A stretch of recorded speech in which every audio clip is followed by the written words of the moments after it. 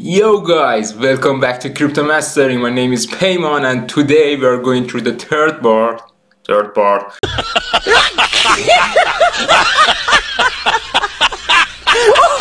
the third part of first season, the basic information, and today we are going through cryptography and hashing. So before that, please like, comment, subscribe to the channel and also hit the notification bell. That's if I upload my next video, you will notify first. Let's go.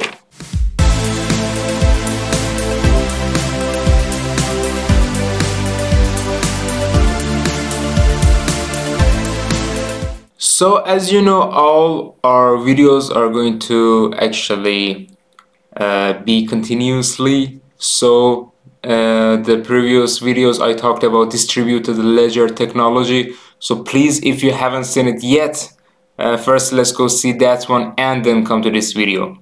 Because today we are going through actually the consensus mechanism or method, and then after that we are going through cryptography and the hashing. So the consensus mechanism or method, as you know, when data or information register in a protocol or system, or any changes happen in the system, more than 51% of the system should be agree with that. So it must have a confirmation related to that plan or the organizer they want to set for that system. It means more than 51% of the nodes or the actual user should accept that plan or the changes that's supposed to happen to the system or to that protocol. And if this confirmation actually do not happen, this plan won't organize. So now the society, or it's better to say the consensus, would be the priority, not the individual. So in this method, it's not going to be like, I don't know, Facebook or Instagram, that one person or a group of people actually have the whole authority or access to the decisions. But what is cryptography? Let's talk about that. As you know, cryptography was actually used in history and also in world wars. The Germans use a lot, like they wanted to transfer messages or any text. They have to send it anonymously and nobody could actually read it. So it was something like a key, and sender and receiver both should have that key to be able to encoding and read that text. So it is something same in Bitcoin and other cryptocurrencies, but let's find out how does it works in Bitcoin. So as you can see in this picture, we have an input like a text or message, and there is a function, an algorithm that is called hash function, and it's changed the input or message to a hash text, which is not possible to read normally, and the length of that hash is stable and not changed no matter how long is the length of the input. As you can see, the hash sum or the output in all of the messages, no matter it is one word, one sentence, or even one paragraph, it will be all same, and it's contain letters and words. Sorry, letters and numbers. Seriously, what the fuck are you doing? And it's also not reversible. You can't undo this function. You can't actually just normally transfer this hash through the function and get the input. It's a little bit complicated. So what's the benefit of this? Of course, it's the first for security, and second, it's also organized for classifications. And in Bitcoin, the hashing algorithm that is used for Bitcoin is SHA-256, and we can go through the website to show you how does it work. So this is the workspace of actually hash generator SHA-256. I will put the link of that in the description. it's the same. If you just type SHA-256 hash generator, you will go through this web page directly.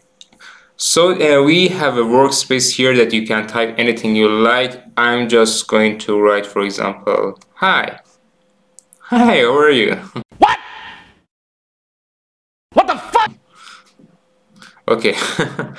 And as you can see, we have these hashtags, the hash scripts that it gives you just for this hi. So it's just contain 2 letters, but the script is containing a lot.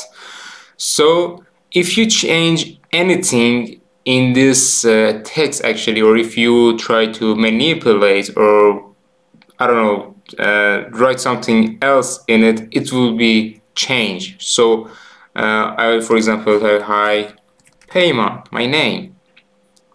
Even with the small space, it will be changed. As you can see, you know, the first letters are B, F, S, and the last is O3D. So if I just click on space, shit, if I just click space, see, all of the letters will be changed, but the length of that is stable. So if it's, for example, imagine there are, I don't know, 30 or 40 letter and numbers.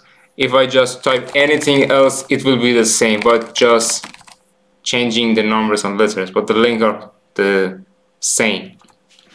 It is exactly the same for the Bitcoin, and this text actually contains or included the transaction in the Bitcoin. For example, I don't know, let's just say Alex transferred 1 Bitcoin to who, for example, Jennifer.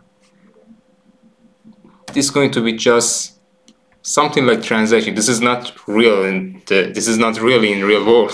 This is just an example to see how the transaction work, and it will give you a hash script.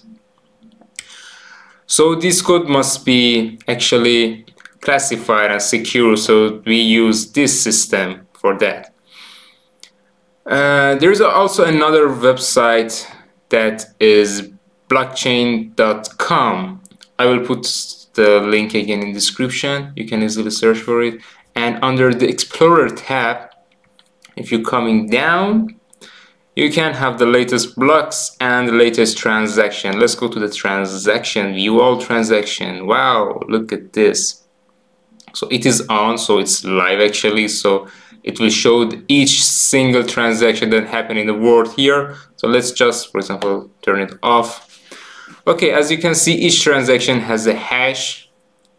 The time that this happened, which is exactly the same as my time here, is 2114, and the amount of BTC in Bitcoin and dollars. So let's go into one of them, and if you click on one of them, you can have the summary, the fee, which is actually the wage of this transaction, how much you have to pay for this transaction to happen.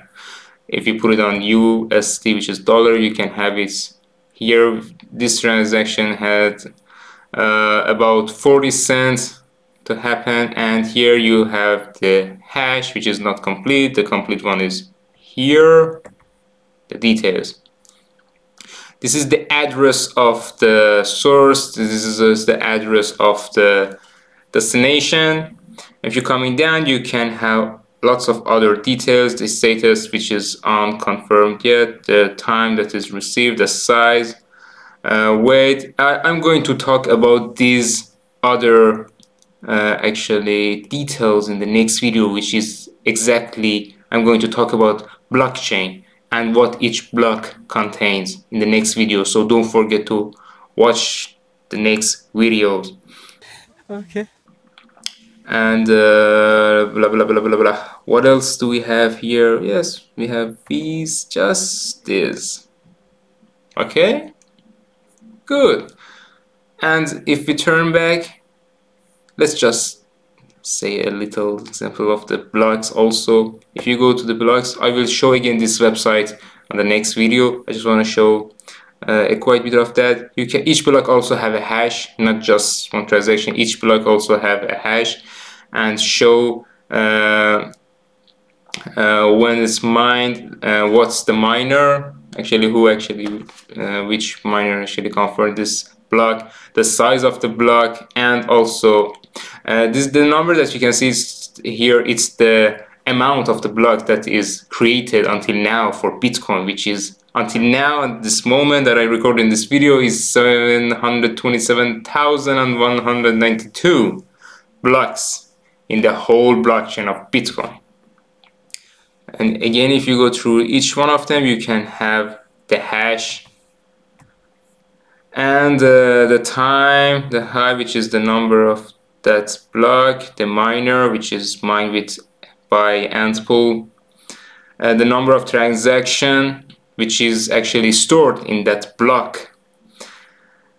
I will talk about nonce, which is related to the rewards or the bonus of the miner that receive from mining that blocks. I will talk about this exactly on the next videos. Oops, where did I go? Yeah, okay. So that was all for this section. I hope you enjoy it. I hope it was useful for you. So please, again, don't forget to like, comment, and subscribe the channel and hit the notification bell. I will talk about blockchain in the next video. Don't forget it. Peace.